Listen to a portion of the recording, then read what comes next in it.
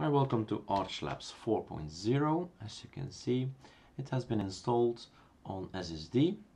I did use a script to upgrade to the latest kernel now, and we have chosen to use another theme, another icon. We have added plank with themes, we have changed the conky, lots of things have changed. This tutorial is about all these changes. Where do I find them? What did I change?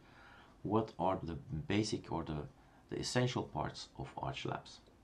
So this is the wallpaper. Clearly, wallpaper is provided by Variety. You can change, of course, your own wallpaper, use your own wallpaper, and you can do this with here, choose wallpaper, just point to the folder with the wallpapers and select them. Then this thing up here is Tint 2. Tint 2 is just a panel, and the panel can be changed. So Tint 2, you can choose it, restart it, edit, and the graphics user interface, which is the one I use most. You switch between both of them, and then you change elements inside. So that's Tint 2. All the icons up here are just basic icons coming from applications that have been started, like PAMAC, this is my simple screen recorder, and the PAMAC updater and manager and so on, Variety, etc. This is the conky. The conky is coming from here, so conky chooser, and we've chosen to use this one, AOL Across conky, and then just say OK, and that's in here.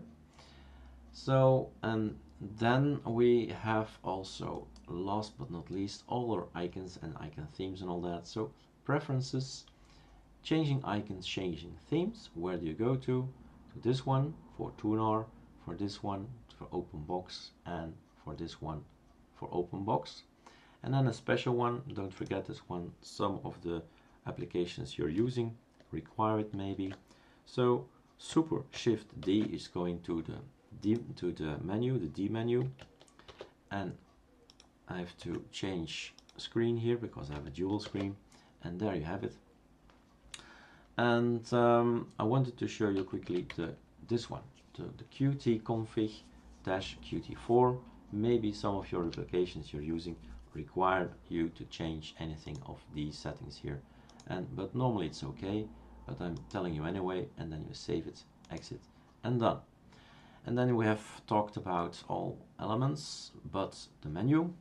So the menu is quite important, and we can get to our stuff, but of course we have blank as well here now. Normally you don't have the blank, so you have here the menu, and the menu can be changed. And here, for instance, so this is just a file. You open the file for the menu, open a file for the shortcuts, you open the file to auto start stuff when you start Openbox. Here again the menu, but then the graphic user interface, and for the configuration and the key bindings to the shortcuts. So that's all for the conky. And for the Openbox conky we've told, Tint 2 we've told, X appearance. So we've gone through and over the most important things. Enjoy ArchLabs.